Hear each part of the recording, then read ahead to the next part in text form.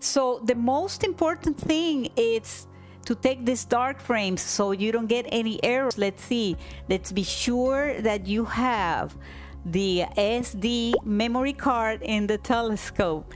It has to be there, if not going to work. I am going to repeat this process, and I did get an error at the beginning because one of the batteries was not fully charged. Okay, it was below 20% and it was giving me errors. So we need to be sure that the battery over 30% charge. So here we are on the main screen, and I already connected the telescope. We have now these two buttons here that we need to turn off the light indicators. Those two are going to turn off the green lights on the telescope because we don't want to have any light to take dark frames. Now that we turn off those lights, now it's time to put the telescope in the bag with the facing the lenses down, as you're going to see. And we need to be sure that the lenses are down. Now I'm going to put it in the bag in a real dark place. Be sure that's dark. And we're going to put it in the darkest place, Papa's closet. Now I'm gonna hide it in Papa's closet.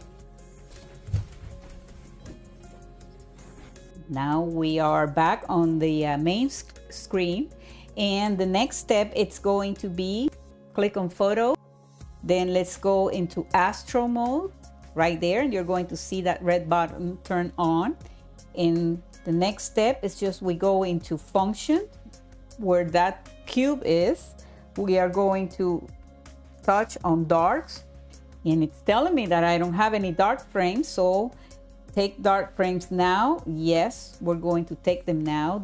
Your telescope should be in the bag already, in a closet or somewhere where it's completely dark. Okay, so now that we got the instructions, the most important step here is tap the shooting button on the right. It will take about 20 minutes to complete 100%.